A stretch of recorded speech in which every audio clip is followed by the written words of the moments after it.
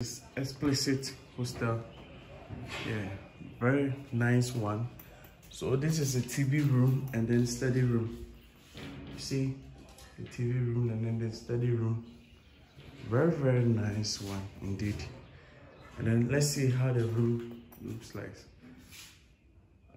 They have already provided fridge, fan, every place, everything is intact. And let's see the washroom and bath. The washroom and bath with the heater already inside. The washroom and bath with the heater already inside. Every place is intact. And then, so you see how the room, very large indeed too. Now let's see the kitchen. You have a kitchen, of which they provided stove and then gas for you.